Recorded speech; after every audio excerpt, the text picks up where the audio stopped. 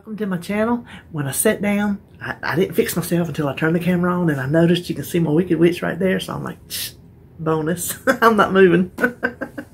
Anyway, we are here for weigh-in. Not what I ate. No. We'll discuss it, but we won't try to remember it all, that's for sure. And little bit of talk about carbs again. I'm going to ride that horse to town one more time. So, I'm just warning you right now. Put the coffee on, brewed the tea. I feel a long one coming on. So first, let me just tell you, this here coffee, went to Duke yesterday. We'll talk about that in a minute. But I needed coffee. I was not going to have any coffee when I got home last night, and I knew I wouldn't feel like going to the store. So I ran out first thing yesterday morning, got me some coffee. Well, the Food Line brand of coffee pods was on sale. I'm like, oh, okay, well, I'm going to get that because I've had their coffee before, and it's good coffee. Well, I thought, well, let me just read the different kinds, you know, the different flavors and whatnot. See what I might want to change to. Well, I've never had French roast. And it said something, notes of chocolatey something. I'm like, okay, I know it won't taste like mocha, but that will maybe make it smooth. That's what I'm thinking. It's bad enough to have hair on your chin, but when it starts growing on your chest, it's bad. This stuff is bad. OMG. And I bought 2 boxes of it. Like a moron. I bought 2 boxes of something I wasn't sure of. But I'm figuring, a French roast coffee, how can it be? Bad can it be? It says chocolate. Oh, it's bad. It's bad. Bad. I told David I'm going to have to buy extra creamer just to tone it down so I can drink it. Which, this little cup, you can't hardly get none in it. But, golly, if I brewed it any stronger, a spoon would stand up in it. It would be so thick. Oh, my gosh. Do any of y'all drink French roast coffee? I don't drink black coffee. There's no way I can drink this black. No way. It is so strong and so bitter. David even come in yesterday. He goes, I can smell it. He never says anything about smelling my coffee. He's like, yeah. So that was the first thing yesterday. Let me go and take a sip because you know I'm going to drink it. I got 2 boxes of it. He said, well, can you take it back? I said, well, during this COVID stuff, I don't know that they're taking food back. I mean, you know, so I'm not going to traipse down there and try it. I'm just going to suck it up and drink it. Lord, there went a hair. Let me pick that thing up. Anyway, so spent the day up at Duke yesterday. Got there early. Then the early, they told me to get there, and I was still sitting there until it was my appointment time. And I'm going to tell you, just real quick, like night and day from what they did me down here. This was like a cattle line. Just file you through. I told David, which, you know, he already knew. But there was one time I went down there for injection because I got a bunch of them from there. That's the only place I had gotten back. Well, no, that's the second place. The first place I would take my dog to. So I had been getting injections from him for, well, 5 years. 4 of it active injections. 1 of it I just didn't go because he said I had already had too many steroids and I couldn't get no more. So I just laid off for about a year before I just couldn't take it no more. So anyway, he's the one that finally referred me to the surgeon who wouldn't do it and then referred me to Duke. So anyway, the way they do it, there was one day, they just come to the door and call your name and you just walk back there.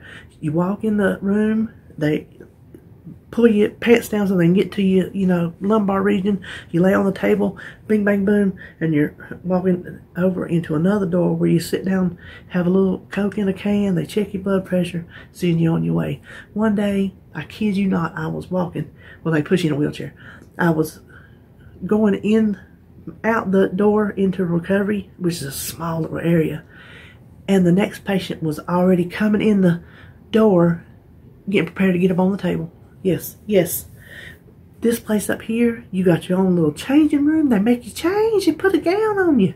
They don't just go in and rip your pants Reap your pants down. They check your blood sugar. They check your blood pressure. They check your temperature. They check your oxygen. She comes in and she marks your back where she's supposed to do it. I guess, like, you know, when they do a knee replacement, they'll put like an X or do it so that you don't get confused. She comes in there so she knows, okay, that I'm doing it down here. You go in there, there's somebody monitoring where they put the dye in you. There's a x-ray tech monitoring that. There's another guy, there's another girl, there's a doctor. Now, she didn't hit nothing that sent me off the table like the last time, which was what made me nervous, and I was nervous laying there. And they kept me monitoring my vitals too. They didn't do that. They didn't do none of that down here. And she didn't send me off the table. It was uncomfortable. It was uncomfortable. I'll tell you that. I'll tell you that much. I mean, I made it. I'm sitting here. It's not like I volunteer to do it every day, but I got through. But when she got through, I told her, I said, I thank you for not thumping them in there. She said, who did that? I said, well, down there where I always got them. He thumped them in. He put them needles in there and he thumped them in. And then he'd do it again and he'd thump it in all the way. It's hard to tell. I think they just hit it in one needle area because there's only like 2 little dots. But the way he thumps it in, I don't know if they thump it in and they go a little bit at a time. I don't know what it is, but there would be like 3 or 4 times on each side he would do it, and that was not comfortable. Obviously, I made it through. I went through them all like a trooper except for that last one. And so I just told her, you know, and she said, well, who did that? I said, well, them. She goes, well, we try not to do that. I'm like, yeah. She was so gentle. It was just the actual, you know, procedure itself that was kind of, you know. She even come in there and talked with me before the procedure. She come and talked with me before I went home. It was crazy. They told me there was a team, it would be different, and they were right. There was a team and it was different. I was telling her about, you know, how I was going out and the other one's coming in. She said, because it's an assembly line. I said, that's exactly what David said. It's an assembly line. She said, yeah, she said, I applied for someone like that. She goes, but I didn't work there. Obviously. She said that just was not the way she wanted to do it. So I'm glad. I was glad that my doctor recommended me to go see her. It was sore last night. It was hurting last night. I had hours in the car to get home. It's a little, this morning, because it's going to take a few days for that to go away. And then it could take like a week before you can tell any effects of the steroids, if there would be any effects of that or not. But I'm doing good. So I made it through. I appreciate y'all's thoughts and prayers to get me through that nervousness. Now, what was next? I told you about the nasty coffee.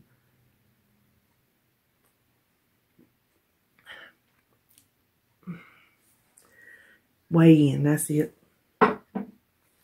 Oh, and the food, we're not talking about it because I told you whatever day that was, I come to you. I said, well, I got off track. And that's why we're talking about these carbs, because these carbs are my downfall. And y'all can believe it or not believe it, but you can just get on the internet and you can search it and you can find out for yourself that it is a real problem for some people. Not everybody. I can't say this enough. Everybody does not have the same body. Everybody does not metabolize food or process food, even in their brain, the same way. But we're going to talk about that in a minute. So I'm not telling you what I ate because I have just not. I've eaten carbs every day. I've eaten whatever I wanted. We ate out twice yesterday because we were on the road all day and I wasn't going to cook. So we just ate out twice. And before that, I don't even remember what I cooked. But I ate stuff I shouldn't have been eating. I don't even remember where I got it. I scrounged up something around here. Had the rest of that ice cream. Got it out of the freezer. They eat up the whole thing of ice cream. Oh, anyway, so it was bad. And so that's what we're going to talk about, how that it compounds itself. But let's do the weigh-in. And reading how, and when I talk about carbs, I'm not talking about your complex carbs that I'm incorporating now. The grains, that I'm doing now. I'm not talking about those. I'm talking about the refined carbs, the white flours and the sugars and things like that. Cakes and cookies. I even talk about whole wheat breads because they affect me in other ways. We'll talk about that. So, this is unreal, but it makes me understand now why this over 2 3/4 of a year maybe, why I've had big gains and big losses and big gains and big losses. These carbs are my enemy. They are my nemesis. And had she not told me to do that Mediterranean diet and I changed it, and then I saw how I went from, gangbusters on low carb to then, I keep saying we'll talk about it in a minute. I'm trying to get ahead of myself. I weighed 322.6 this morning. Are y'all ready? Are you ready? 9.1 pound gain. Yeah, 1 week, 9 pounds.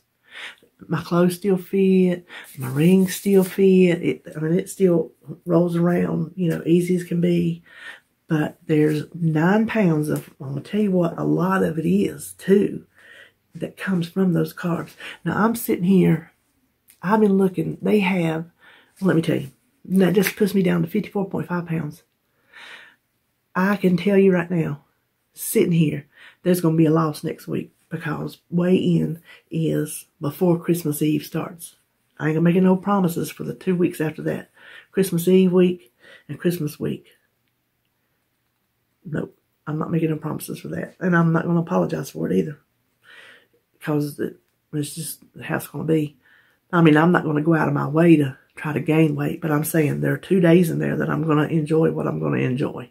And if that derails me, I'm just going to have to pick up the pieces.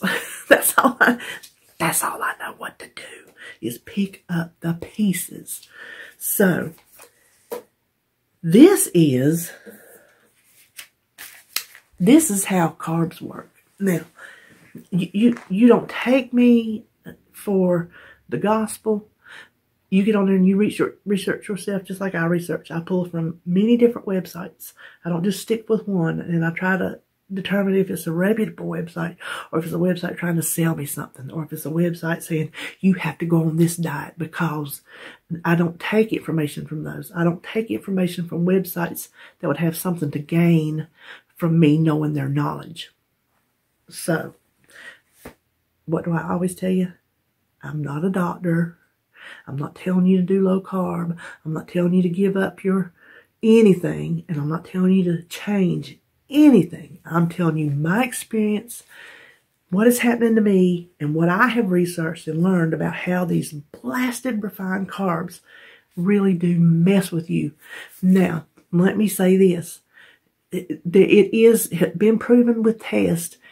There is a lot of genetics to this. Some people have predisposition genes to, their body just mismanages carbs, because you see me, carbs keep me fat and puffy and all this and that. And then, girl over here, she eats a candy bar and a milkshake and dunks it together with some French fries and loses 5 pounds. So there are other things that come into play. So perhaps that's our genes that are different. Our metabolisms are different. Our body makeups are different. Our chemicals are different. But I got my notes down here. So the foods that are high in the sugar and other refined carbs commonly cause cravings that can be hard to control. That is a well-studied fact. This is how that works. And we all know this to be true. If we crave the cakes and cookies and candy bars and ice creams because it makes us feel good, we're emotional eaters, and the first thing we want to do is run to that food. This is why people say, oh, it don't make you feel better. Well, there's scientific proof that yes, it does, because they fire off what they call feel-good chemicals like serotonin, dopamine, and other relaxing endorphins in the brain. Where do we eat? We eat up in here. Our belly ain't hungry half the time we eat, but our brain says, whew, girl, I sure could use some chocolate ice cream today. Hey, honey, will you go get me some ice cream? Well, if that's what you want, well, it's what I want. And off he goes. That is what happens. Okay. The cravings become habit because we keep seeking to feel that high, where those dopamines and serotonins and endorphins come out when we eat that sweet dessert, or that, even that white bread sandwich. You know, it could just be a bowl of pasta, the whatever we crave. Sugar's the big one though. It fires those off, and we feel like, oh man, we feel good. And I'm so sorry, I'm talking so much I got a dry spot right there and about to choke me. Just like a drug. You smoke that pot, whatever it is, you take that pill, you shoot that up, whatever it is, and you get that initial high. When you come down off of that, what are you looking for? Another high. When we eat them first 5 cookies, and we're like, oh, okay, I got my cookies. And when that initial high drops, what are we doing? We're looking for something else. Y'all know it's the truth. You that know, know. Okay. That is how they become addictive. That is how we keep going back and back and back and back for more and more and more, because we have addicted ourselves to them.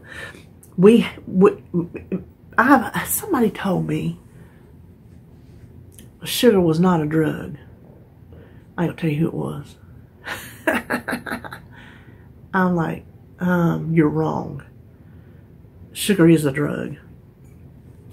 Okay, so I'm gonna read this. This is how this works. The refined type carbs. They cause an increased insulin level. We've discussed some of this before, but we're just kind of go over it again. The high glycemic foods, look up the glycemic index. You want to stay low on the index. These are foods like white flour foods, processed sugars, which include high fructose corn syrup and sucrose. So those are the foods that cause the addictive behaviors of wanting more and more and more. Okay, so this insulin increase causes the body to burn carbs for energy, not fat. We discussed that before. The rest of it is stored as what? Fat. The non-fat cells, the cells that don't store fat but still have jobs to do, are what they call neglected. It says, and then they cause you to be hungry again. This causes you, the more carbs you eat, the more carbs you crave. So that's how it works. It bypasses those cells that are supposed to do all these other jobs in your body, and then you come down off of that initial, when that blood sugar spikes, and it shoots you that energy, because that's what a carb does. It shoots you that energy. You expend that energy. The rest of it goes to fat. And then the rest of your body that needs to do something is just sitting there saying, well, where's my part? So guess what? Go eat again. Give me some more. Now, this is about glycogen. The excess glucose, which is what we're talking about, the part that goes to the part for your fat, is converted by the liver to glycogen. Glycogen molecules, and here's the part that says, oh, so that's why I gain water weight and feel bloated when I pig out on carbs. Those glycogen molecules store 3 to 4 grams of water each. You think, oh, that ain't nothing. How big is a molecule? Can you see it? No. Multiply that by how many ever molecules. That's where your bloat comes from. That's where your water weight comes from. So that's why, like, right now I am so 9 pounds. That's not fat. Some of it might be, but the majority of it is just carb water bloat. When I stop them and I go back on my low carb, that's how I know, knock on wood, there'll be a loss next Thursday, because it will have given me food to use for energy, nothing extra to store in the fat. So then it'll start pulling from the fat that I already have on my body, and that will suck out that water. So that's how I see it. Like I say, you Google it yourself. I take my notes, and then if I explain it wrong, which I have been known to do, you always check behind me. Now, that's what I said. I was just telling you without reading it. Restricting these carbs and going low carb, you're burning through the glycogen stores, and you can drop. That's why they say sometimes you might drop 10 pounds, and that's why. It's just exactly what I said. You're using your own fat for storage, and you're burning through the glycogen that is holding the water, and the water is released. Isn't this fascinating? And we think carbs ain't got nothing to do with it. Yes, they do. Let me turn my little page here. Now, the difference in those refined carbs, let me get some more of this. Listen, so at one point, I've told y'all before, we had 7 people living in this house. It was me and David, my brother, my son and his girlfriend, and my daughter and her boyfriend. Well, her boyfriend liked coffee as black as a night without a moon, just as pitch black as you'd want it, and strong. Well, RJ's girlfriend had got her a cup one time, and she just about choked. And from that moment on, she dubbed his coffee Death Coffee to this day. And this was, oh my gosh, this was, 9 years ago, 8 years, I don't know. It was something ridiculously long ago. To this day, you'd say, hey, what about his coffee? You mean that Death Coffee? Yeah. Anyway, I think that's what I'm drinking. I'm drinking his Death Coffee. So, the difference in those refined carbs, the ones that shoot it to you quick, are the complex carbs, which I'm trying to add in now to help my cholesterol. The complex carbs take longer to break down into glucose and provide more lasting energy. So where that candy bar says, boom, you got that energy. Okay, I'm through. The millet that I ate for breakfast this morning, it climbs up on there. I said, okay, we bringing you some energy. We're going to get you some energy. And there's no big swoosh down. It says it means they do this more efficiently than simple carbs. You get a more efficient source of energy from complex carbs than you do refined carbs. The slower to process carbs. Now, the best sources of complex carbs are the whole grains that still contain the bran and the germ.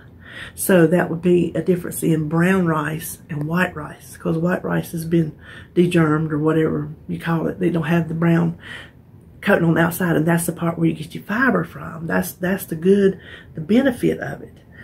Also, it's from veggies, and they say legumes. There are certain beans that are legumes, and then some they say are not. So I don't know if people use legumes interchangeably with beans or not, but beans is on my list. And nuts. The white flours and white rices, those are the refined. Those are not the complex ones that you want. It says, what I was saying here, from the complex, you don't get that quick high like you do from simple carbs. Now, my downfall came from when I started eating bread. And I told you, this is where I'm going to ride that horse into town again. I done told you a couple times that when I started low carb, I didn't eat bread, period. I wasn't even going to try to eat a healthy bread. I just stayed away from it. and all the white flours. I stayed away from the sugar. I did all that. I did so good. And then when she switched me to the Mediterranean, I told you I'm still not going to eat bread or crackers or anything to that effect, because for me it is a gateway food. I'll talk about that in a minute. Well, the more I read and little articles, they say, eat your whole grain breads, get you some whole grain crackers. So I got some whole grain seeded bread. I told you all about it. Got me some pitas, some whole wheat pitas. Got me some whole grain crackers up from the Aldi's. And when I started eating those, that is when I went downhill, because even though they were complex carbs and were perfectly acceptable on my diet, my brain said, you're going to eat a sandwich? You might need some chips with that sandwich. And if I don't eat the chips, then I'm going to be looking for something else. That whole wheat pita, dipping into that hummus, you might say, oh, maybe I want a white one because it's softer. If I could eat this one, maybe I want a white pita bread because it is softer than this whole wheat. And those crackers, forget it. Those crackers with that chili, oh, they were good, but it just made me want something crunchy. Just made me want a snack. So even though these foods were healthy for me as far as the whole grain goes, they were not healthy for my brain, because they made me want to go outside of the parameters that I should have stayed in, and made me start, just from a brain standpoint, craving more of the carbohydrates in the sugars and things. And that's when I started on that slippery slope down, and I've been down for a week. Today, since yesterday was a wash, and today's weigh-in day, today's my Monday, because everybody says we'll start Monday. My Mondays are Thursdays. So I'm starting fresh back today. I've put all that bread in the freezer. The crackers I'm going to use at Christmas to go with my cheese ball. And I don't have anything. I'm not going to eat any more bananas, because I cut bananas out completely on low carb too. And when I started eating bananas, it just got my sweet tooth worked up. So these are things that, had she not switched me to the Mediterranean diet, I would not have realized the correlation, and seeing the experiment within myself and finding out, well, this is how your body works. Is this how your body been working for 3 years? Why you can't get nowhere? Because you won't lay off of that stuff? Even in moderation, my body doesn't work the same way, because my brain doesn't work the same way. Okay, so let me see if there's any other notes.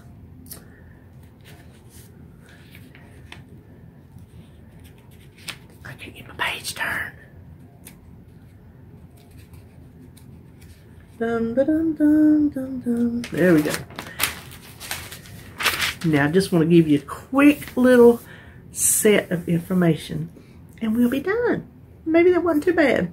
Refined carbs are linked to obesity, obviously, because we got to eat more and more and more. Heart disease, type 2 diabetes. This is a little article I found that said signs you're eating too many refined carbs. And again, I'm not talking about your whole grains. And if you don't have a problem with breads and crackers being a gateway drug, like I call it, those are included in on that. Number 1, weight gain. We've talked about that. Number 2, energy crash. Who here has not had a sugar high and a sugar crash? Raise your hand. I don't see a whole lot of hands. Increased sugar cravings. Just what we talked about. We talked about how they worked with those dopamines and serotonins. Skin breakouts. Too much, they said, especially sugar, can, and especially for the young adults, acne. Here we go. Bloating and constipation, and that's because there's no fiber in those refined sugars. And if you're not getting fiber from there, if you're not trying to get fiber from beans if you're eating, because if you notice when you have a diet of refined carbs, that's about the bulk of your diet. And you know that to be true. If you stop and you look and see what you ate, a box of macaroni and cheese and biscuits, and I mean, listen, I was raised on white flour. Anything you make with white flour, we eat it. So, bloating and constipation, high cholesterol, that's the risk of stroke and heart disease. That's where that comes into play. So the whole grains that I'm working on now are to try to fix my cholesterol. More cavities, well, that's obvious because of the sugar. And then brain fog. It says we got to remember food fuels our brain too. Our brain is full of cells. Guess what? Those cells need to be fed. They need to be fed good food. So, if you're with me, I'm not saying do low carb, but if you're with me with a renewed, I get on here and talk to y'all and I can't think of words I'm trying to think. A renewed, to eat good, to eat healthy. Even if you don't go low carb and you still eat your refined carbs, maybe try to eat less and see if the less of them you eat, the less of them it'll make you want to eat. But if you want to experiment, stop eating sugar. You don't have to go on a low carb diet to stop eating sugar. Know that that's going to be healthy for you. That is a no-brainer. There are times when we can still eat sugar and want sugar, but we don't have to sit down at the sugar bowl with a spoon. Come on now. I practically have been there. Con, ain't you the one told me y'all eat butter and sugar sandwiches? You know I know them was good. I bet a lot of y'all eat butter and sugar sandwiches. Back then, you just eat what you eat. So, we're not eating butter and sugar sandwiches anymore. No, really. Commit. That's it, the commit. If you want to commit to trying to eat healthier, then jump on here with me and let's try to commit together. We can talk about the whole grains because I'm still going to put the whole grains in my diet, but I'm going to add more meat. I'm doing that in-between thing. I'm not restricting my meat as far as chickens, and I'm going to eat beef. I'll eat it less. I'll eat pork, which we really can't eat pork much less because we already eat it maybe once a week. And I'm not limiting my proteins like that. And I'm just going to try to keep it low carb with my added in grains. Stay away from all that sugar and the white flour and all that mess. Going to go back to what I did in November when I lost the good weight. And if you want to come along with me, I welcome you, and we'll share tips and tricks down in the comments or email me or whatever. So I think that's all I'm going to say for today. Wish me luck on losing some of that 9 pounds worth of, I don't know, flubber? I don't know. Anyway, the next video you'll see is going to be Happy Mail. I came home yesterday to 3 Happy Mails. That was, after having such a long day and everything, that was a nice little treat. And so I thought I'd put them in a little video by themselves. Okay. So I'll see you then. Bye.